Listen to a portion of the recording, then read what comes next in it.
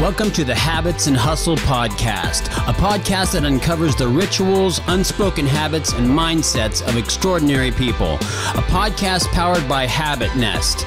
Now here's your host, Jennifer Cohen. I have the global international parenting expert galore, Jo Frost, otherwise known as a Supernanny. You're in your 8th season of doing the show on Lifetime, correct? Yes, that is correct. And I think that your information right now, especially what we're going through, we're kind of getting out of the woods right now with this pandemic, with the COVID-19 lockdown, but still, it's been a trying time for anybody who's a parent. Or not. Or not. I was going to say, or not. We're all doing this for the first time, right? Absolutely. That's absolutely a good point. I will say though, for those who are parents, it's been extremely difficult to work and also homeschool and have everybody like contained in a lot of times in a small impact. Not perfect picture. That's right. Yeah, absolutely.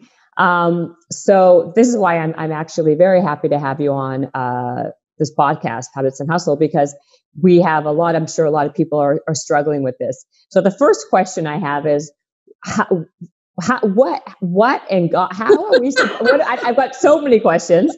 What are we supposed to do? Like, you know what? The big joke is we keep on saying, if the coronavirus won't kill you, homeschooling will, right? We're not. I mean, I was a bad student in school as it was. I could barely understand my child's first grade homework. How are we supposed to be effective parents and also do our job while keeping our kids entertained? What you come back to is the importance of understanding what you do have rather than what you don't have.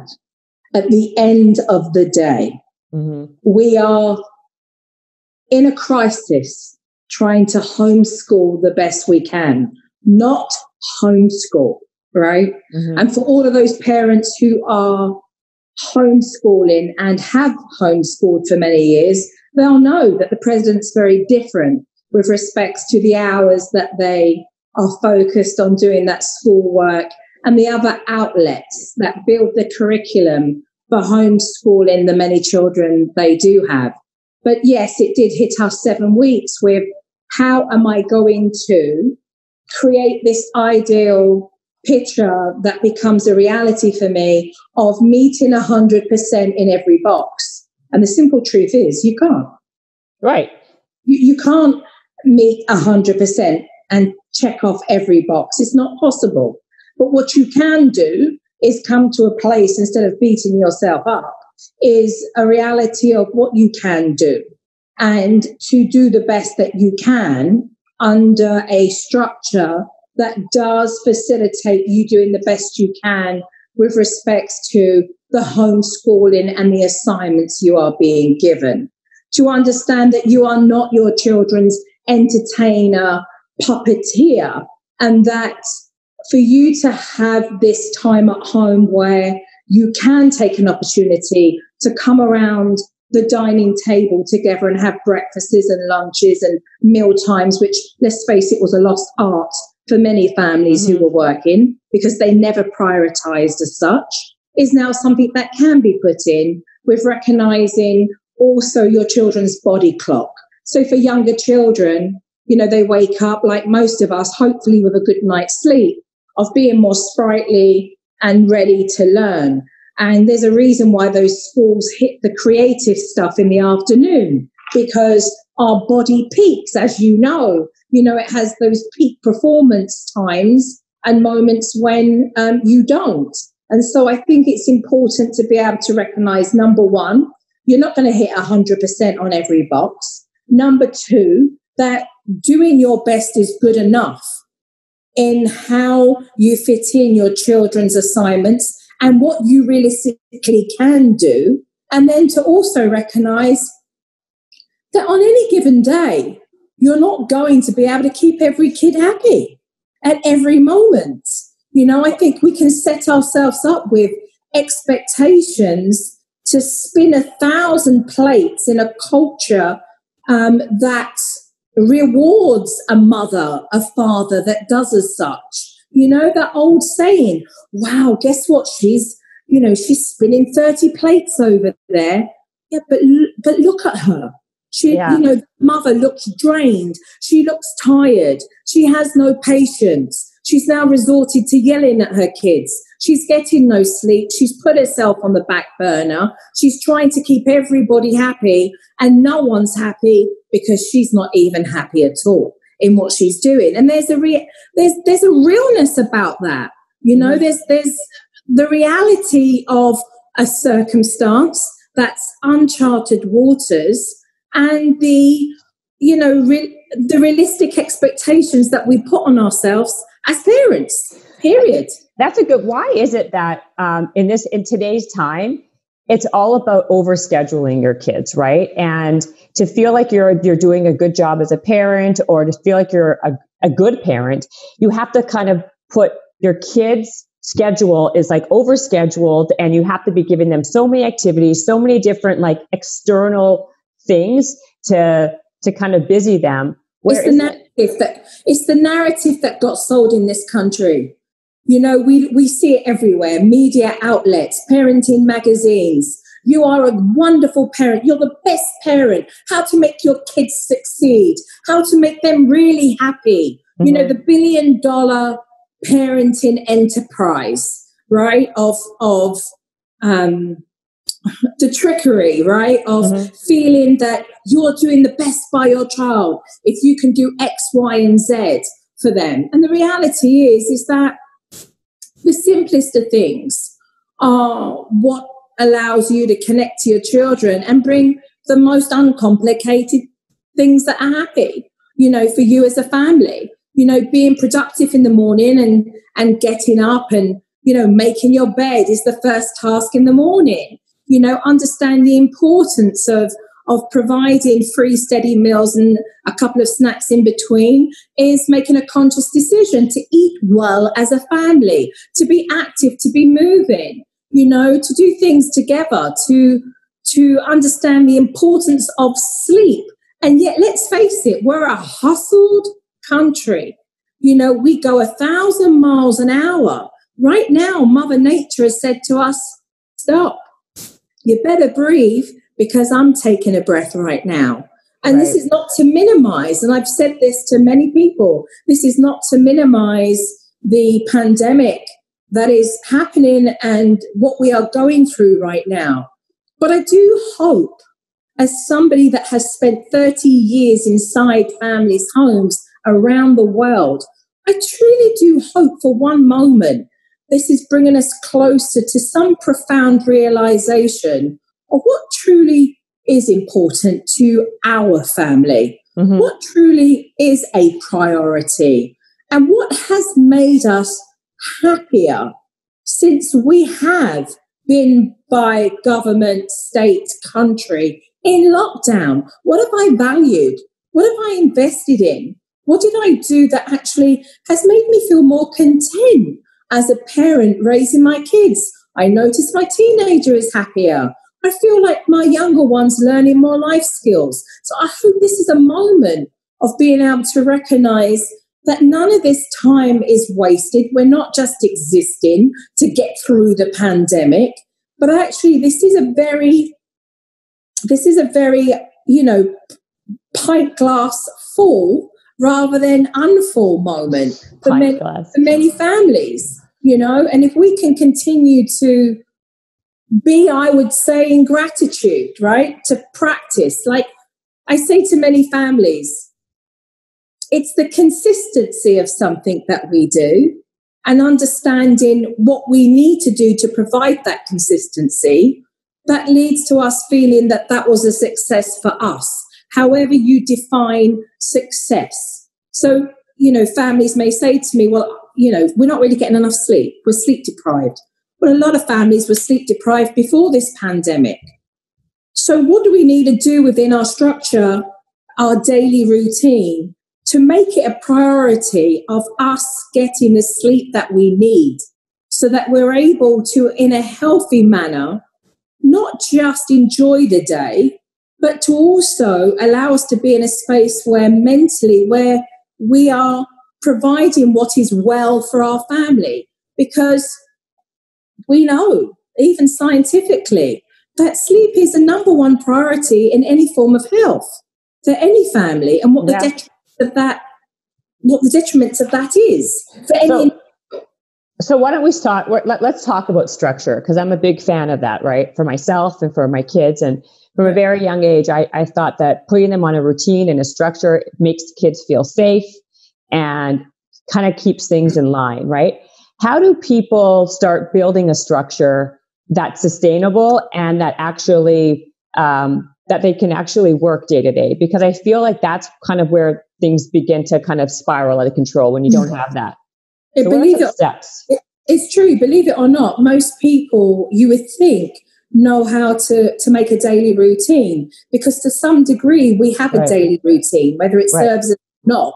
We do have some form of a routine, a pattern, whatever that is. For most families, it's dictated around the school, the cornerstones, what I call the cornerstones that become we, right? They're the cornerstones of how we together are functioning as a family and meeting the needs and the priorities of each individual child, whatever their age is. So, we take a look at that.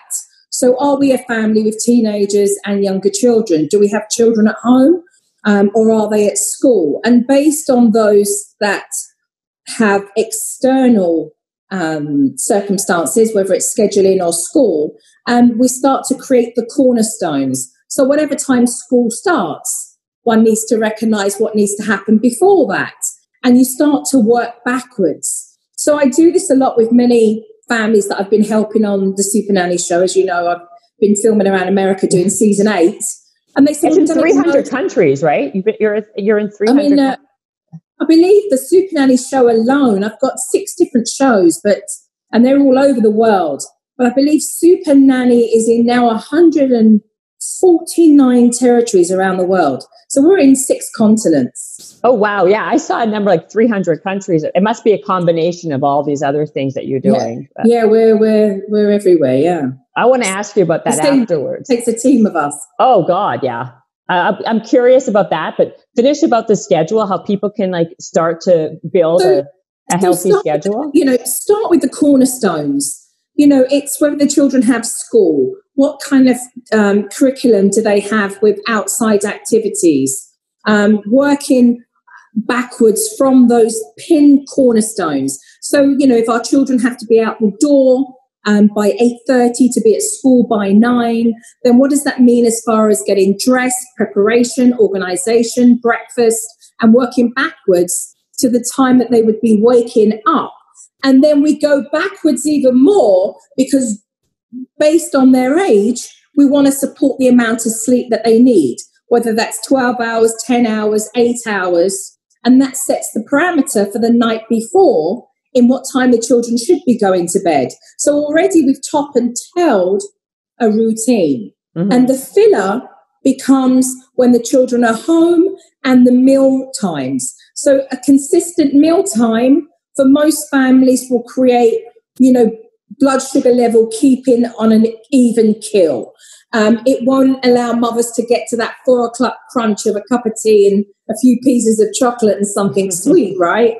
Or kids' temperaments, and should I say undesired behavior because you cut the toast in squares rather than triangles, right? Because they weren't given, meal times that really supported their body clock as such, So again, with the structure of meal times, the structure of the external classes, schooling, and with SOUL, we are able to fit in based on age, early learning games and toys to do with young in the morning, mime and nursery and music in the afternoon, and creative and art stuff, as well as making sure that our kids are outdoors and moving. So if we think about the pandemic now and homeschooling and having a moment to do work and to make sure that our kids are getting at least a couple of hours in of doing homeschooling. Again, what we would see is we would substitute the homeschool for the place where we would be at school. So we can get our kids up, having had a good night's sleep. We've prepared and organised what they're going to wear in the morning. What we create is more self-discipline. And I think really with anything, and I know talking to yourself and an expert in your own field, that anything that we do that's consistent starts with this muscle first. Absolutely. And you just said something.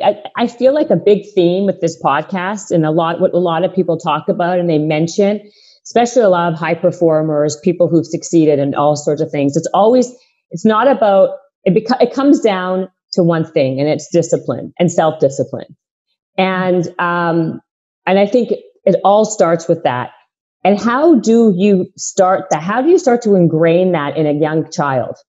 How do you start, besides, I think, a schedule like we talked about, productivity? Being productive and having a ritual, I've had my grandson here for the last 2 months. How old is he? He's coming up to 6. Okay. My daughter's 5, so it's perfect. Yeah. So he's just coming up to 6. He's just shy of being 6 years old. And he's been into a routine here of, he gets up, he makes his bed. That's the first task done, and then he's washing hands and brushing teeth and getting dressed and coming to the table and we're having breakfast together. There is gratitude that we have, with Papa and Nanny Joe and himself. We talk about what we're thankful for the day over breakfast, what we're going to be in gratitude for. So, there's rituals and they're baby steps because it's not given to all of us. We build that. We're not given a big sack of willpower. We're not given a big abundance of determination. We just take one step. We just take one step forward and say, today we did it. And tomorrow we'll do it. And the next day we'll do it. And it's being realistic with how much you bite off. Because if you try to over-accomplish, again, you can sabotage yourself. So it's being realistic with what you can do. Start off with just a few steps. And I have families who, in the first day become, very overconfident. And you wouldn't think that I'd use that word of overconfidence, but they're like, right now I want to go 5 steps. And I'm like, no. You wouldn't try and make a baby run, would you, before they could stand up? So again, it's being realistic with just baby steps and the practice and the ritual of being able to do that. If you lead by example, children have a wonderful way of making you have to stand up and do things, even if you're hearing that voice saying, God, I could really do with another half an hour in bed, right? And it's when you're leading by example, you recognize very clearly that that's an opportunity to keep going, even if it's for their sake at that moment, it does you good as well. Right. For families that are taking walks right now in their daily routine, some families may be feeling, I'm really tired right now. And to do a 3.5 mile walk for an hour, maybe, something I could do without. But again, you're leading the example and there are many benefits of being able to do that. And you'll feel really good once you've done it. And I mean really good, meaning you'll be proud of yourself that you've done it. Yeah. You might not physically feel good because not everything we do or any change that we make feels great in the beginning. Sometimes it feels really shitty, and most people will tell you if, they're trying to keep themselves fit or they're trying to, work on every day, having a new pattern, a ritual. It doesn't feel that brilliant in the beginning. Sometimes it really feels like tough. And, it would be easier to go back to the old blanket you've been used to. But it's taking just that baby step forward and being realistic that if we take bite sizes of what we do, we can then just add small. But again, we live in a world that wants to sell us immediate gratification. We are sold by commercials that say to us, we can lose 50 pounds in 3 weeks. And why don't you do this? And hey, your children will be, doing this in 1 day. And we're not being real with the reality. It took you how long to be in this situation, it's going to take you some moments to get into that swing of the practice to resolve. So I like that. So what age is too young, or to start with baby steps of teaching someone innate discipline? At what age can you start that process? I think we do it from a young age. What age? I think we do it from the beginning with, with children past that first, from 9 to 10 months. I think we're beginning to teach our children already. Okay, God, really young. If you think about it, we're distracting our children from touching certain things, from having a little bit more patience. When they throw things over the high chair, we bring it back again and say, leave that here. Let's read a book and you eat this here. So I think, again, we start from a very young age, not being very conscious of the fact that we're doing that. When we get to 18 months and 20 months, we're like, I pick one brick up, you pick another brick up. Come on, let's help mummy and we'll tidy up. Look, daddy's going to take the stuff out. You take that sock and I'll take that one. So I think we do it from a very young age in getting our kids involved and getting them very productive in the small little things that they can do that benefit them in a very fun learning way, Yeah, I like that. I feel like what I feel happens a lot, even with all this stuff that, I try to practice more or less. I mean, obviously, sometimes more, sometimes less. I feel like people, myself, and other people say all the time, when I actually I knew I was having you on, I was asking friends of mine questions like, what do you think I should ask Joe Frost, the super nanny? Yeah. Kids don't listen. I have to repeat myself over and over and over again to get my kids to actually listen. It's that it's not first time listening around here or a lot of other people. But why? It fathoms me why any parent feels that their children should listen once. I know. That's why I'm asking you. What do you think? You're the expert. No, I mean, I think it's unrealistic. I'm absolutely fathomed why parents have an expectation to say something once to a small child and think that they would just go off and do it. They're not robots. To me, it's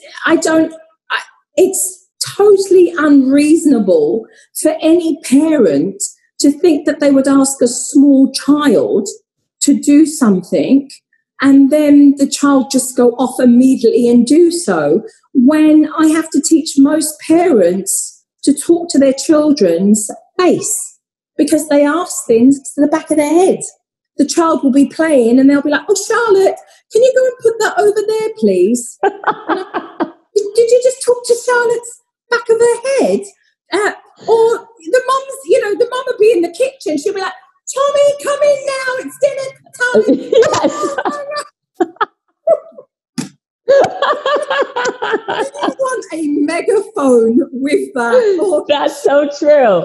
When children are really little, what's most important is that interaction and communication face to face, so that we have clear communication. They need to obviously sharpen their auditorial skills through the practice. But what happens is that parents don't even realize they're talking to the back of their children's heads. Their children are focused on what they're playing. They give them a time to finish and think that they're just going to finish on their own, when no young child is going to finish on their own. They're going to wait because they're there focused, enjoying what they're doing.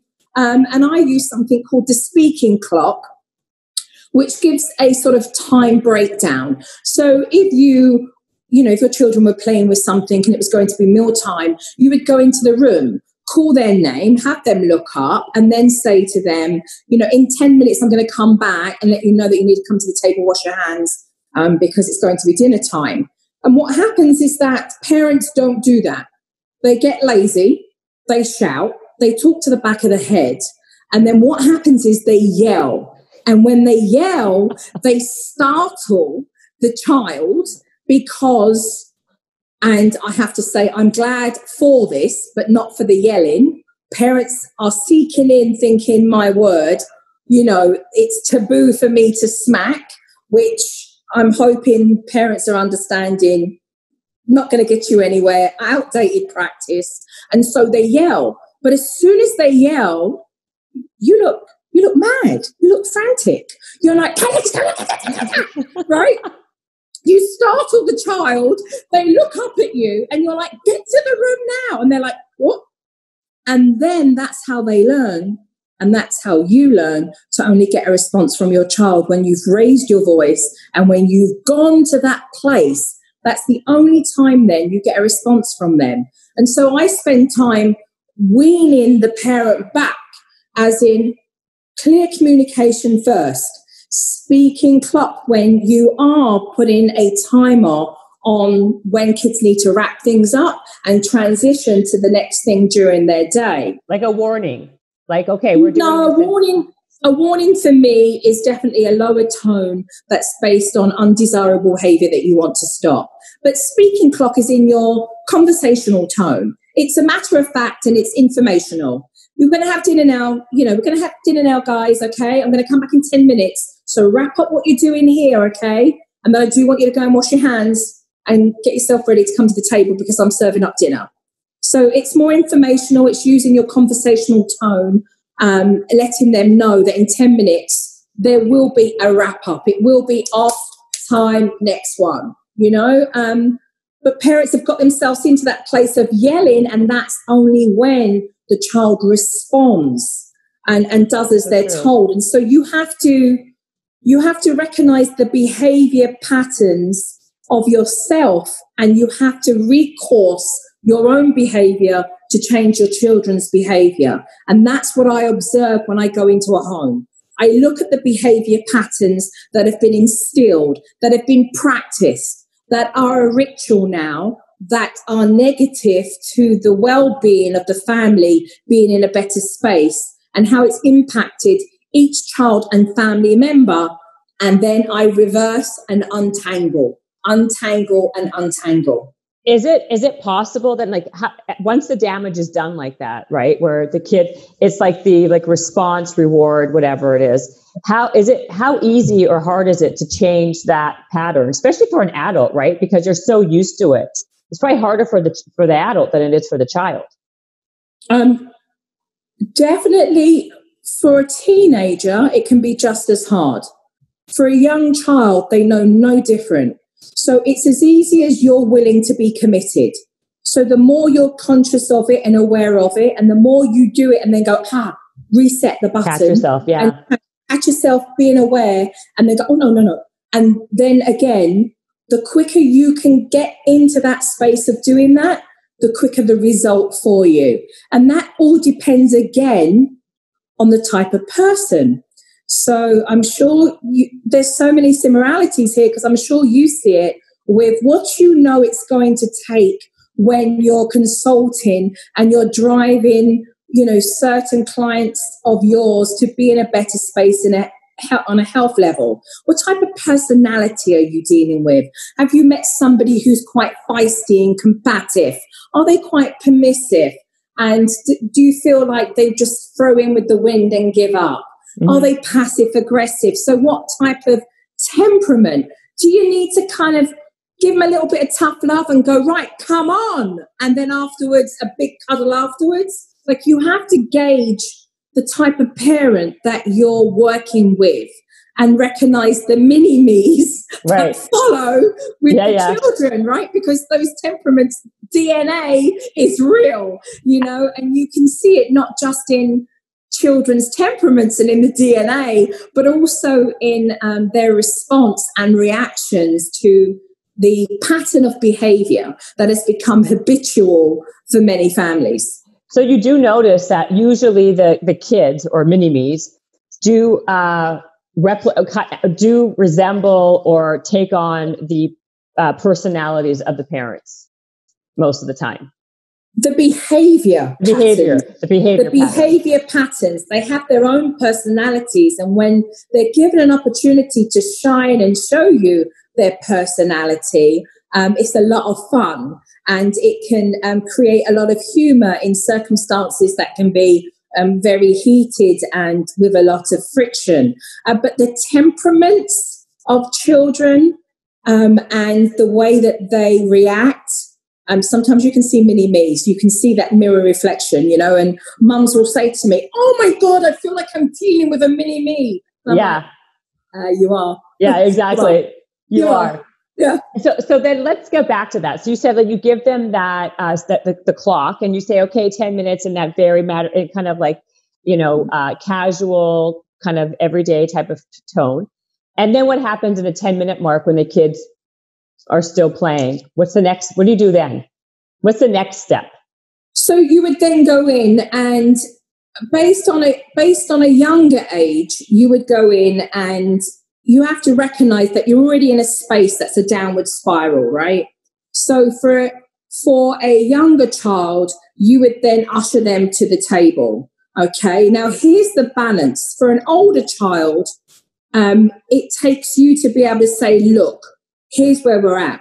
I've asked you to do this. You're completely ignoring me. You know what you need to do. And then you would go in with a warning of, if I don't see any cooperation from you right now, then here's what we'll forfeit for it. Because there is no way we will have enough time to do X, Y, and Z if you're not going to listen and cohere to what we're doing together as a family. However, we never lead with warning or consequence, ever. So there has to be, and so many parents make this mistake of applying the application of a consequence, a discipline for unwarranted behavior based on trying to control the child, rather than uplifting the child and giving them the guidance that encourages them and praises them for coming to the table and for listening and for doing very well and for prompting and praising unprompted behavior as well as prompted behavior. So parents go to the place of negativity. Well, when can I start the naughty step? Because my child's not listening to me.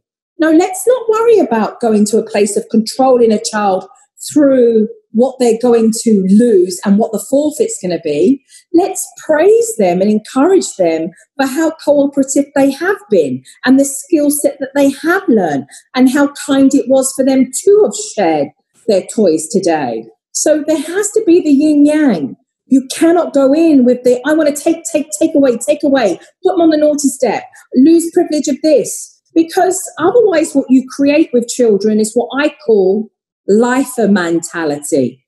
You're in for life. So what you got to lose? What you got to lose? If you take everything away from somebody, what have they got to lose? What is there to gain? So first and foremost, you have to be a parent that I would say certainly is open and willing to learn much, to read, to learn, to observe. And the pandemic has given us this wonderful opportunity, not just to do every day, get some schoolwork done, have some fun with the kids, play some games, go outside, get some fresh air, sit down, watch a movie together, have a conversation that you haven't had, knew you needed to have with your partner. But it's given us an opportunity to observe. It's given us an opportunity to sit back a moment while we're at home and actually just watch our kids and to watch what they're saying as well as what they're not saying, how they interact with one another, what telltale signs do you see, so that we really can build our intuition as parents and listen to that innate voice, because that's where the real confidence comes from, when we can sit back and observe. And a lot of my early years in childcare comes from not just doing and being in the field of experiencing with hundreds of families and different types of children all around the world of different status, but to actually observe, to watch behavior, to study the behavior, because we all have a pattern. And some of us are creature comforts, and some of us like the old furry slippers and that little comfortable jacket, even if it's no good for us. And others are, others are more, open to fly with the wind, right? So children, we get a moment to sit back, which is good for us as well, to give ourselves 5. I always say, you will repetitively hear me say, you can't dock out. Hey kids, I'll be back in 30 minutes. Just going to Starbucks, going to grab a coffee and a panini and I'll see you later. It doesn't happen for us, right? No. It doesn't happen for us. But to be able to give yourself permission and say, it's okay. If the kids are playing, I actually take 15 minutes. I'm going to put the kettle on. I'm going to make a cup of tea. I'm going to have a coffee. I'm going to look through an article I haven't read or a subscription thing that I wanted to see. And what you do is you look and you look up and you watch and you learn so much from watching. You learn so much about behavior and how two people interact with one another. And that's something I've always done because I look at human behavior. Mm-hmm. I analyze it. I profile it. I study how people behave. You know, it's, I guess, the sociologist in me, you know, that just watches how children respond or react and how they try and make friends and, you know, what happens if you take something away from them, base the education that you know with respect to child development. So it's quite an interesting time because we can become closer and more in tune and connected to our children very innately if we spend more time just to observe. There is time in the day to do that. For those single mums that are working from home, they're balanced between looking at a structured routine that will meet the primary cornerstones of their child's life: schooling, meal times and playtime, going out, getting to bed on time, alongst doing the work that they can realistically do in an environment and culture that we hope is supporting them, because everybody is requiring now to not expect things to be met like they were before this pandemic. We have to have a little bit more grace and understanding for those families that are at home and the time, the deadlines being met and the communication of when we can have those meetings and tag team. And to do the best that we possibly can. It is not the same as what it was before the pandemic. We are having new challenges, new rituals. We are in a new way, and in the way that we raise our family as working parents or not, in this pandemic time, you know. And I think that's important for many families to be able to remember. You know, again, this is uncharted waters for myself. But what I am teaching is not the parenting expert in a pandemic, because I've never been through a pandemic like everybody else. Yeah, exactly. What I am teaching is my expertise in how what this truly has done is created some new circumstances, which is doing the best we can with homeschooling, working from home when we may have been used to going to an office, being around our partners more when we may not have been used to being right. That's a whole other podcast altogether, right? Right. Do another 2 hours on that one. Right? Exactly. Creating boundaries, right, where we can have space and privacy. But what it is also doing is allowing us to have a moment to regulate and to shift and to create new beginnings in a way that I do hope will be more purposeful and meaningful for each individual family, because it has to have been a wake up to all of us as we were put 7 weeks ago in this fight or flight situation of not knowing, how rapidly this virus was traveling across the world. And we've all seen the numbers, of those who have tragically lost. And this, again, brings us to a space of valuing nothing that's monetary, everything that's valuable to us as family, as loved ones around us, our neighborhoods, our community, the empathy, and the compassion and the love in how we will move forward and help one another as much as we can. It requires us. The world is requiring us to look at collectively how we work together and not individualism. Me, myself, and I. This is we. This really is collectively we. Mm-hmm. We as a world, we as a country, we as a community, we as a state, we as a neighbor, we as family and our neighbors too. And it wasn't that place, Oh, it's a totally different time. I feel though certain things do stand the test of time. I mean, especially with the parenting and with kids, certain things doesn't matter. What's happening now only exacerbates a lot of issues, right? Like an iPad, right? Like every child I know is addicted to to technology, and now they're forced with being on Zooms and other, to learn. How do you? So here's the difference there. So before the pandemic, they were there as luxury. If you could afford an iPad, a couple of iPads, how many televisions people have in their homes here always amazes me. It's amazing, isn't it? It's amazing. 7 televisions in each room, 2 in the conservatory. It's always amazed me how many televisions people have got going on, and radio, and then iPads, it's technology. So much technology. And they were thrown in as the crutch, the electronic babysitter.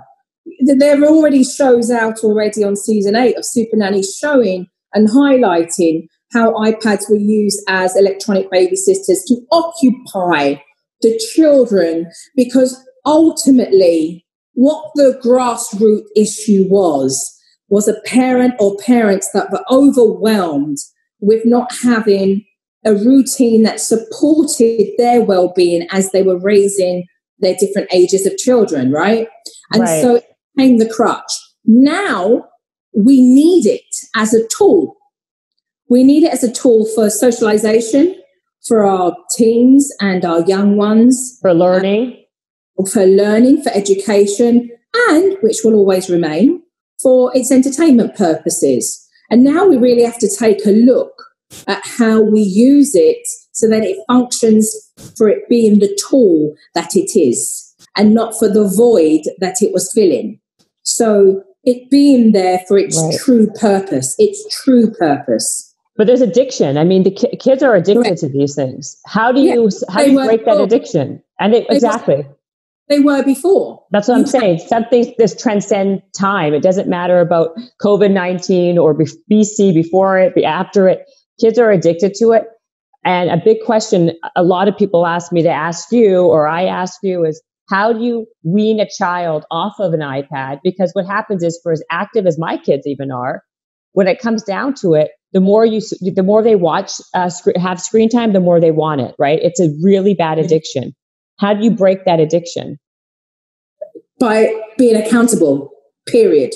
As a parent, understanding the importance of how you use the tool of the iPad so that it serves your kids to connect with their friends, it serves as part of their education for school, and it serves with a regulated amount of time, period, for video games that are age appropriate.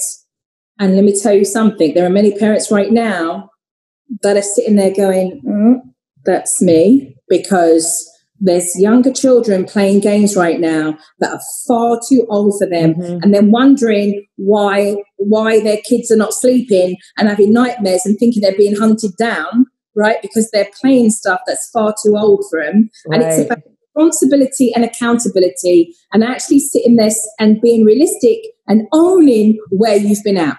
How many hours does your kid play a week? And what do they play during that week?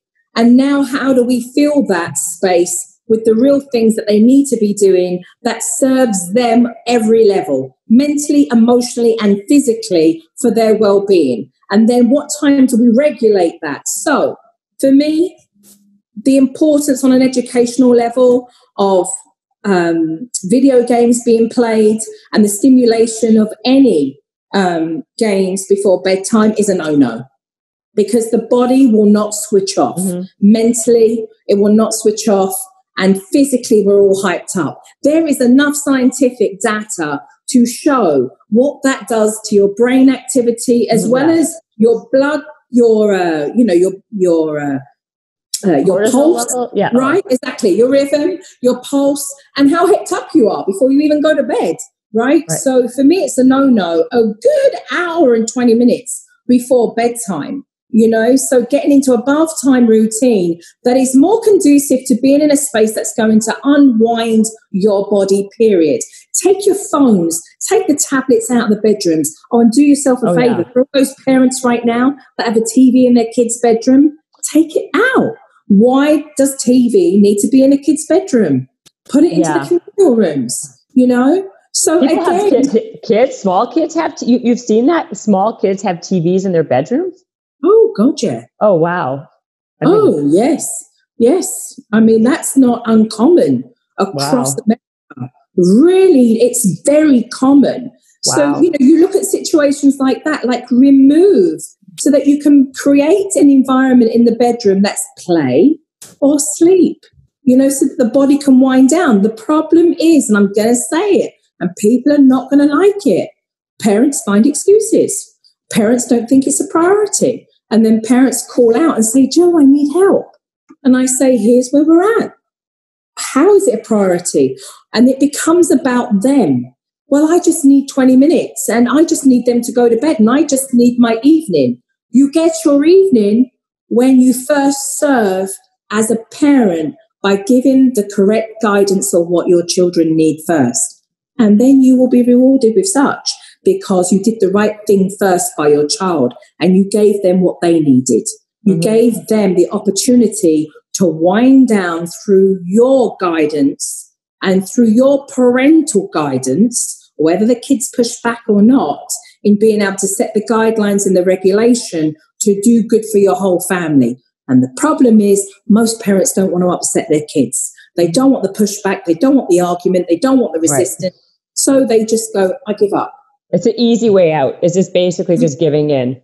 Yeah. I see people always giving their iPad, at dinner time. They don't want to deal with it. They want the kids to eat. So they put an iPad or a phone in front of them, which to me, I would think would be terrible, right? Why? It's not just the conversation that happens around a table as a family, but it's an opportunity to teach good table manners. Exactly. It's an opportunity to talk to each one of your family members and converse around the socialization of the aspects of family coming together. It's also about food regulation. We eat twice as much when we're sitting there like this, eating, watching, eating. You can't hear the natural call of my body's full up. It's just yawn twice. We need to, I'm full. So, there are so many. People do it. Sorry, just to interject. A lot of people I know, they put the iPad in front of their kids because their kids don't eat. So they put the iPad or the phone or a TV or a screen to make them eat. You know what I mean? So they actually are distracted by the television. Be the verbal television. When children are very young, when families are making the transition from puree food to food that's a little bit more lumpier, right? And parents get panicked because they think their kids are going to choke, yet they can eat a whole slice of dried toast and a whole bag of goldfish. Yet something soft they think they're going to choke on, yet they've had dry food throughout the whole day, right? And they start, and every child does the, right, when they don't it, and every parent goes, we're going to choke, right? So funny. They put something in front of the child to distract, and they were never going to pull the television, were they, off of the wall? So back in the day, the kids went in front of the television and ate at a little table or a high chair in the living room. Now we have mini TVs, we have phones, and we have iPads. So it's now miniature enough to come to the table, right? Right. So now they're putting it in front. But I say at that young age, distract your child. Talk about something else, because if the focus becomes about the food, then they'll just play on it. I've seen young adults, 20, 22, at a top table at a wedding, holding their phone. Yes, okay, I know, on right? Their phone. I went to Rome with my husband and sat with my family and husband, and I sat and watched a family of six, and each one had the phone, a miniature video gaming, an iPad. They all had something. We were in Rome. How do you spend the day as a tourist traveling around Rome? And at dinner time, not talking about what you've had to try and absorb, because there's so much to absorb at dinner time. How do you? I know, it's amazing, isn't it? It's amazing. And even if you're in a space of just, we need a moment, then that's fine. That's what happens at the table. We have moments where we talk, and then there's a couple of minutes where everybody's just eating and it's just quiet. And then somebody says, hey, did you see what was, oh yeah, no, I remember. Oh, my friend told me, and it's another conversation. And then it's quiet and a little bit of eating. And we teach our children very young, when we want them to finish at a decent pace. We don't want a child taking an hour to eat a meal, but at a decent pace, around sort of 30, 35 minutes. We teach them how to do that. We talk, and then we'll say, come on, let's eat some of our food now. Let's not talk anymore right now. Let's eat some of our food. And then we'll talk again. And then your food. And at the same time, we're saying, keep your mouth closed. Don't talk with your mouth full. Wait until you finish what's in your mouth, and then you can talk, because we're teaching good manners as well. So we're leading by example, hopefully, at the table, and by the manners that we instill, so that we can teach our children a standard, and a decent expectation of behavior and social conduct. And that's incredibly important in the primitive years. And if we can do so as parents, what we do is shape how they then behave once they get into those teenager years. And by then, we're hoping that they are a credit to us, as young teenagers, in the way that they're able to conduct themselves and their behavior when they're at home and when they're out. That's not to say that we're not a little bit more informal at home, but I still think there's etiquette and standard of behavior that should be honoured and should not be lost. It's the ching in the wheel that's been lost when it comes to parenting, and it's not been taught for a couple of generations, and now it's lost, and that needs to come back again. What are some things that you could say in all of your 30 years that are the tips, like the three no-nos to do and the 3 yeses to do? There'd be so many. I know. That's why I said 3. Which topic, which circumstance? That's what I was going to say, because it depends on the age, right? But how about the age and the age and the topic, and the circumstance. Look, there's a mantra that I always: mean what you say what you mean, but don't say it mean. Yes. Mean what you say what you mean, but don't say it mean. Don't say it mean. And if a lot of parents had cohered in understanding that, say what you mean what you say, but don't say it mean. If they understood that, they probably wouldn't have got themselves into a lot of trouble. That they're now trying to untangle themselves out of. Well, I do find that it's easier for someone, like people always say that kids don't listen to the parent as well as they listen to like an outsider, right? Like a lot of times you probably have more success than the actual parent, maybe because the kid will listen to you more. What are the not really. When I walk into a home, there is a fresh standard. Okay, so right. Okay.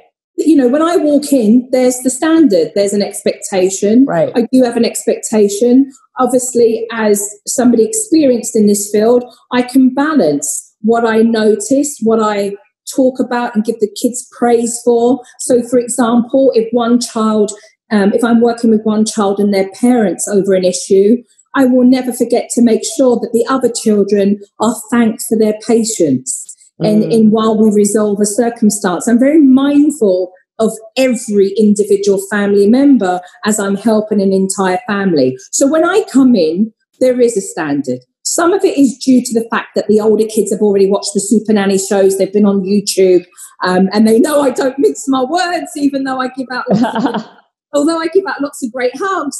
They know when I mean it, right? I'm firm, but I'm fair. So there's this moment of, kids getting past the fact that parents have called me the new bogeyman. She's going to come. Nanny Joe's going to come here, and then you're going to find out, But they know with me that there's a give and take. They know there's a compromise. They know that there, again, is the firm but fair, and kids want to show you that. They want to meet that expectation. They want to go, hey, look at me. This is the real me. Hey, I'm a great kid. Every kid's a great kid, you know, but the behavior can sometimes be undesirable in a space where it's caused a problem, not just necessarily the child because they're a teenager, an older teenager, but because of how the parents have behaved. So it's fresh with me. You have to remember with families, though, parents have seen the playbook for a long time with parents showing up a certain way. So in a way, they lose some respect, and they lose the impact that they can make in a very positive way until they change their behavior. And when I can clean slate with older children like teenagers and teenagers, and I can have the parents recognize the patterns and where they've gone wrong, and to clean the slate by saying, look, it's a new day, you know, I am taking accountability for my own behavior as well. You know, Nanny Jo's here to change things.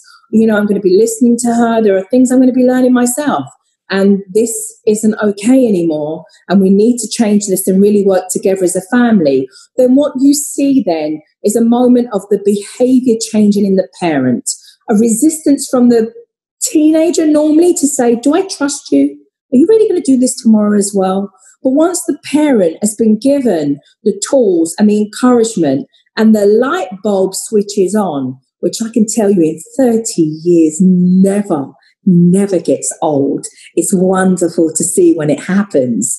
And the penny drops and they're like, why didn't I do this before? What was I thinking? I'm like, don't beat yourself up. Let's just keep going. You know, but that family, the magic really does happen because through their own change in behavior, they've been able to change their children's, their families, and the impact of how they all move forward. And that percentage is incredibly high because when people call me, they really don't call me in for a cup of tea and a slice of cake. Right. They call me in because I am the last chance saloon normally. You know, we've tried everything. We've done everything.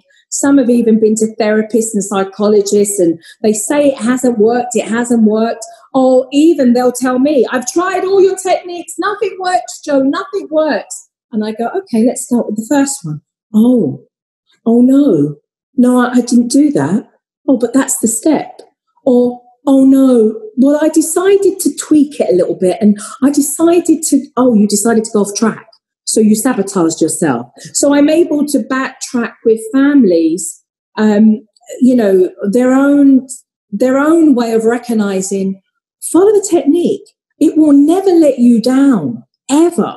You know, what I teach families is tried, tested, and proven for 3 decades now, you know. Right. So, and yes, every circumstance is different, as in family. They're unique, they're special, they're different to any other family. Their history is different, their family dynamic is different. But child development is child development, you know. And because of my own life experience of working with families, I've been able to see it in all different ways, not just textbook. It's not, the child walks and then the teeth come out.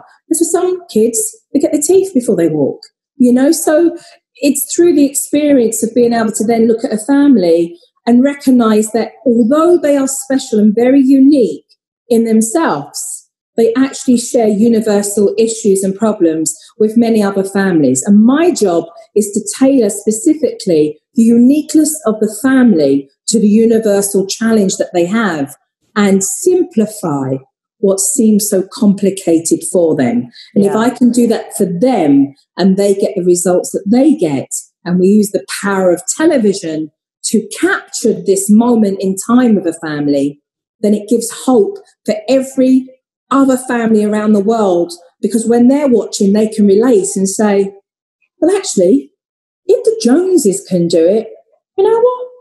We need to do it as well, because we're just, that's us. Like, that's how I feel. Like, that's what you told me yesterday. Well, that's what they did. Well, that's what we're going to do, you know, and that's the beauty of it. It's relatable. You know? Is there an age range that you work is your sweet spot? Not really. I mean, I've predominantly through the Supernanny shows, have done younger children, you know, like teenagers down to babies. I started off working as a nurse looking after. I'm not a nurse, but I started off looking after newborns when they came home. A baby nurse, like a baby nurse. So like a baby nurse. Yeah, like a night nurse. I did that too. I did night nursing too. So, you know, they call it maternity nursing. You know, you have, you look after an infant, a newborn, for the first 6 weeks. And then normally the family may go on to then hire a sole charge nanny, whatever those circumstances are. But I started off looking after a lot of babies. And then I moved into the toddler years, and then progressed with being headhunted for challenges for many different types of ages of children, you know, into those teenage years. But my own work and understanding and I guess I would say makeup of who I am gives me the opportunity to be able to very intuitively connect with adults in their relationship and to profoundly, you know, look at each individual family member and to work how I will bridge the gap in not just resolving the issues through having the experience of doing so, but uniquely the impact that makes to that particular family I'm working with. So predominantly you have seen me work with, you know, toddlers, you know, back in the day with different shows, but I actually work with teenagers, you know, from sleeping to eating to a lot of now, you know, a lot of marriage counselling. A lot of young couples who are married, grandparents because they've become more involved with looking after the children, teenagers and addiction with the video gaming, even 5-6-year-olds showing signs and symptoms of overuse in technology. So the gamut, my spectrum is very wide in my expertise in being able to help, you know, families and you know, help them resolve many different challenges. Yeah, no, it sounds like it. It sounds like we were saying earlier, it's more that you observe behavior, and what your forte is tweaking the behavior, not necessarily even just in the children, but it's much more about the adults or the combination, the dialogue dynamic between both, really. You know, I would say I just, you know, it's 3 decades of observation and, you know, in the trenches, you know, the practical experience of helping so many different families in unique circumstances and challenges. But the makeup of who I am and the work that I do and how I connect with children is something for me that's is very innate, very natural for sure. Natural for me, very, very natural. And to be able to connect with those parents in their relationships with each different family members. You know, sometimes I'm helping families who have been estranged or, you know, parental alienation, or how to help families co-parent under, you know, different strange circumstances, blended families now, families who are what they call the sandwich generation, you know, the burnt out of the women in their 50s looking after younger children and elderly parents as well, you know. And it's not, I don't put it into a box like it's just mothers, you know, it's just fathers, you know, it's parents, you know, however shape and form that you know, that happens to be. It doesn't, you know, I work with the, you know, with the gay community, you know, and the importance of recognizing as a whole in breeding awareness that your sexuality does not define you as a parent, you know, but who you are as a parent and what you learn and how I can educate you to help your family is what's most important in you feeling great on the journey that you have, you know. Do you take private clients now, or is it mostly just the TV show and the books and stuff? I always have done. So you see me on camera helping families in the different formats that I've done throughout the years, beyond Supernanny, but also off camera. You know, I do a private consultation for many families around the world, and that's done telephone or via Skype for those consultations. And right now, what I'm doing is providing public service for a lot of families. I have time to be able to, you know, in a very concise way, if I can, reach out and answer questions to those on Twitter or to those that come via joefrost.com to the website, that write me an email and say, look, I really need help here. And then some will come through and say, that they may have wanted a challenge resolved, that they're going through a transition. And some even book me, which is rather delightful. Sometimes they book me for baby showers, Really? That's great. Yeah. Or sometimes families, like mums, will get together and want to do like a Zoom, like 10 mums get together and say, right, let's talk to Joe, let's pick her brain on some stuff that we're all going through and be able to have what we're doing here, really, but with more.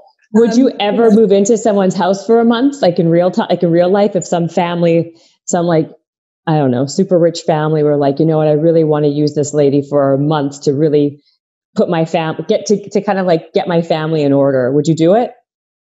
It would probably be a very hard shot to try and get me for a month with the workload that I do have happening. Probably back in the day, it would have been easier to do. Yeah. It wouldn't be that easy to grab me for a month now and be able to do that. But regardless of rich or notoriety or fame, many celebrity families reach out to me for help because they're just like mum and dads, and most families are able to be able to work with me via Skype to be able to help them. You'll be surprised the amount of families that think I need to be there. Well, that's what I'm saying. Like a lot of people are like, oh my God, like I want this lady to live with me for a month, right? Because I've traveled. I have traveled. I have, I've traveled to London. I've traveled to Italy. I've traveled for families who want me to come over and do a consultation and to spend a weekend to be able to. But most importantly, regardless of your financial circumstance, for me, it's about the integrity of the work. It's like, first and foremost, do you really need me there? You may think you need me there, but let's talk first. Let's have a consultation. Let's work out, where your challenges are right now, first and foremost, and let's see what we can do. And much can be accomplished through consultation and through the through the practice of being able to have those weeks of consultation and to practice the work that I'm giving you to actually do in the techniques, Right. I would just say, right. I'm sure, because I'm just saying your time is probably extremely valuable. You're very busy with the show and with everything else. Yes. That there is going to be like realistically, if someone wants you to live with them, it's going to cost, a pretty penny. That's why I was going to say. Yeah. A month would never, you don't need, you wouldn't need me to move into your house. I think that some parents are like so at their wits' end. I've been asked. I just think they'll mortgage their home for you. Never mind. And that's what I'm saying. Rich or not rich, people would mortgage their home and put a third mortgage on their home. I've been asked. I just recently finished, before the pandemic happened, I was helping a wonderful family. They're like, can you move in? I'm like, join the queue. Join the queue. There's so many people asking, can you move in? Exactly. Yeah. I'm curious, what is the most asked question that you get? Like, what is the most popular thing that people seem to ask you?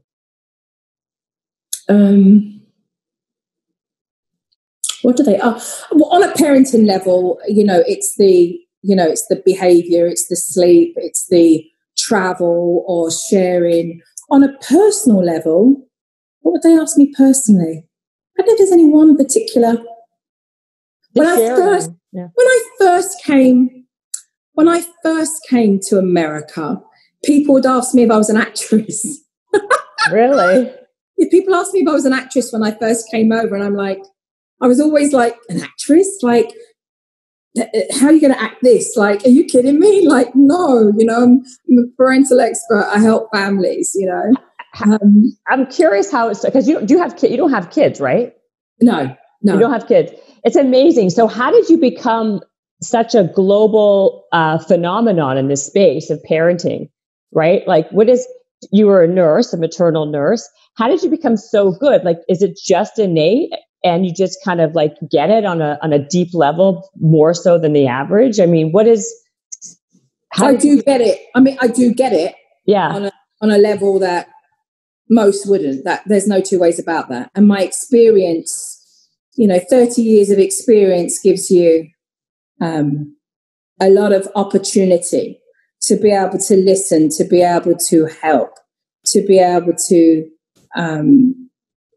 pave way in being able to help families break the mold, create better habits, rituals, understand, bridge the gap between, parent and child.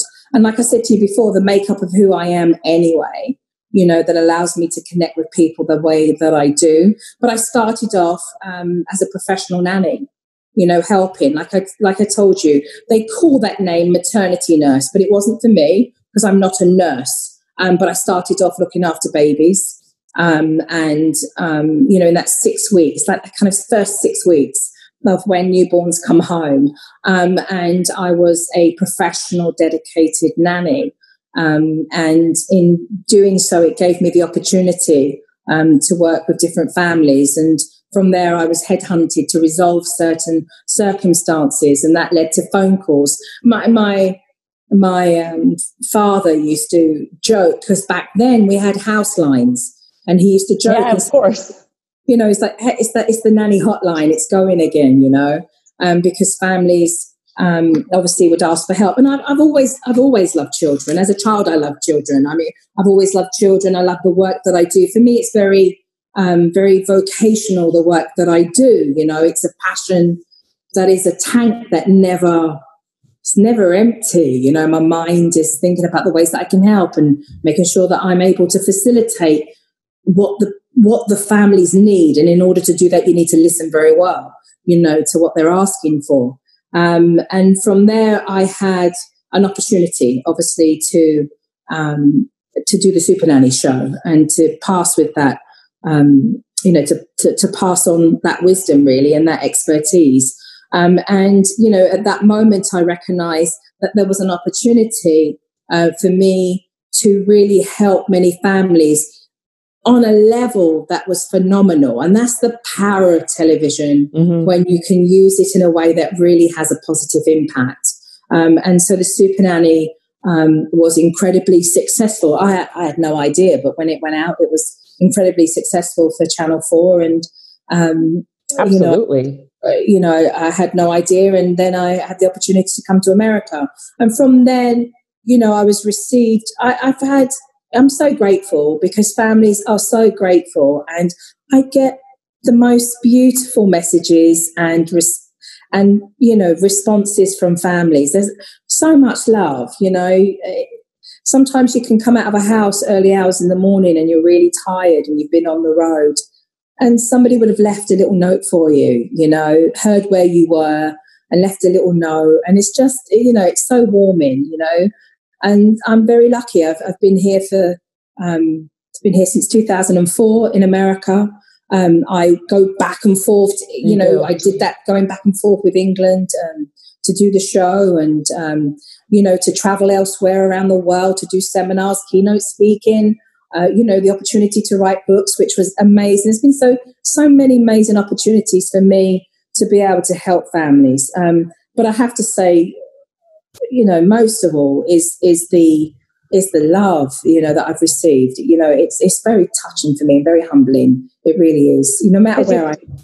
You've helped so many families. I mean, I remember your show from years ago, because even if your family's not like the family that you're on, that you're watching, you could glean, you can actually learn something from a technique or from something that you're showing that you otherwise would never have known. And people love that ability, right? Like anybody who has children or in a space like that, you need to look upon people who are experts, who you can learn from, who are better than you, and use their toolbox if things are not working, right? So, just conversations that I had, the reality of, those conversations, even if you don't have children and you just love to watch the show, there's something that you can learn, because, it may be about the relationship between the dynamic adults, or the dynamic between the other family members, and that's the beauty. Is being given the opportunity to actually use your experience and expertise to be able to help others. That for me is the best thing, that I'm able to do every day for so many families. and hope that what they are learning and what they are relating to and what they are inspired by watching those families who are so brave to ask for my help and to have 2 camera and 2 sound man, with me in their homes, that they are not only just empowered themselves, but the bigger picture of what's being done here, the bigger picture of that is that family, in helping themselves, just helped millions of families without even knowing it. How powerful in such a positive way is that? Like, to me, that's just it. Just talking about it now, just having a moment of being present here, like, that's so powerful. It's so powerful to be able to, as a family, through your own hardship and emotional journey, have the opportunity to also help another family whilst you're receiving the help yourself and being in a better space. So, a big thank you to all of those families on all my different shows, whether it's been Nanny on Tour, Supernanny, Extreme Parental Guidance, whatever the show is, family. So, there's been several shows that I've done and produced. The opportunity to be able to do that, it truly is. It's beautiful, really. It's really beautiful. Are you having to, when you do these shows, how long are you living with the family that you're helping? Like, how long is that whole episode? Like, how long does that take? Is it like a... Well, it all depends what the format is. The new one, this one. The new one right now is, I believe we're around for 10 days. You're 10 days, but you don't live with them. Until we're in the next. If I have to be on their sofa, if I have to, skip out on their sofas, because there's issues, then I will. But no, I don't have to. You don't? It all depends what the circumstances are. And then can I ask you one question, and I'll let you go because you've been so gracious with your time. Sharing. How do you get siblings to share with each other? You mentioned it a little bit, and then we kind of got off that a bit. How do you do that? What's a good technique to use? It's the practice of being able to do it. So it's timed sharing. So again, we're in a moment where we don't have little ones around to play right now. So the sharing would come from the siblings. If they're the same age, I think it's important to recognize that we quite easily buy 2 of everything. So I'd really encourage a parent to just do 1 of something. Yeah. Put 1 box with the crayons, and they all have to share and learn to put them back. But really, we teach better sharing when we're involved with our children and we're actually playing with them, because then they can take turns and understand that it's my turn, it's your turn. And recognizing that through the joy of sharing, which sometimes I do a technique where I ask each child to take something that's special of them in their bedroom and to give it to the other sibling to look after. To show that there is a respect for looking after each other's belongings as well. So it comes in a whole package of having respect for your own belongings first, taking care of other people's belongings, and then the joy that comes from sharing and playing together. But it's within the practice of actually coming together with the children and teaching them first, taking turns, learning the rules of the games, looking at the opportunities where you bring your children together to have fun together and using 1 of rather than them all having 1, because, a lot of parents have 1 each. Oh, I didn't want them to fight, so I bought them 1 each. Oh, really? A lot of toddlers, families who have twins or triplets, they either have 1 of each or they have 1. And so the kids learn pretty quickly. Right. And then the story becomes making sure that the dominant twin or triplet is not the one who's the loudest, getting everything all the time. But that's what happens in my house anyway, right? Like the more dominant alpha always wins. My older one, my 7-year-old. So you have to be mindful of that, because again, that kind of behavior only then teaches that this behavior gets them what they want. Exactly. Right? So again, if you can have 1 of something and teach them the importance of being able to, recognize those rules and to recognize your children's own behavior, then on purpose, you give to the other child first. So I like that. It's quite interesting to observe yourself for a moment and be very present and go, well, how did I respond? You know, like I can sometimes help families with twins and triplets, and they stick the one that's the loudest right next to them and feed them first. And I will change the dynamic and say, no, put yourself between them both and put the loudest further away, because you did that to meet the needs of feeding and keeping them quiet, right? And now the one who's quiet has learned to be even more quiet because they feel invisible. So again, you take a relatable, universal issue and then you uniquely tailor that to the dynamic of what the family is. Is it twins? Becomes very different to if it's like a 9-year-old and say a 5-year-old. Because again, sometimes a 5-year-old wants to play with the 9-year-old's things, and the 9-year-old just wants to play with a Lego set on their own. They don't want anything to do with the younger child right now, you know. And then other times, you know, you can blow up a few balloons and punch them around in the garden, and everyone wants to play. Right. But you just made a very good point, because you learn the squeaky wheel gets the oil in life, right? And it's true. The kid who's the more loud kid, the more dominant kid, always seems to. So you give it to the opposite kid and teach that lesson. Mm-hmm. Yeah, I like that. Well, you've been amazing. Thank you so much for coming on this podcast. I've learned a tremendous amount, and you've been great. Now, how do people find? Where do people find you to get more information or to? So we have general parenting information, good for all, on joefrost.com. Mm-hmm. And there's information always going on there. Then the Twitter is Jo_Frost, which I reach out, and sometimes I'm like, hey, I'm on, put your questions through, you know. And then on joefrost.com as well, you can go to where it says contact Jo and you can reach out via email. Oh, okay. And my Instagram is Jo Frost. Easy enough. All right. So Jo Frost. Okay, perfect. Well, thank you so much. You've been amazing. And, unfortunately, I didn't get a chance to meet you face to face, but I guess this is the best. This is the next best thing, right? Yeah. And much success to you and the 8th season of Supernanny. And hopefully you get to start filming it again soon. Yeah, we're going to have to work out how we do that safely with the phases of California right now. I know. But when there's a will, there's a way. Absolutely. Well, you're the best. Stay safe, and thank you so much. I appreciate it. Thank you for the opportunity. I appreciate it. Absolutely. Bye. Take care. Bye-bye. Habits and hustle, time to get it rolling. Stay up on the grind, don't stop, keep it going. Habits and hustle, from nothing into something. All out, hosted by Jennifer Cohen. Visionaries, tune in, you can get to know them. Be inspired, this is your moment. Excuses, we ain't having that. The Habits and Hustle podcast, powered by Habit Nest.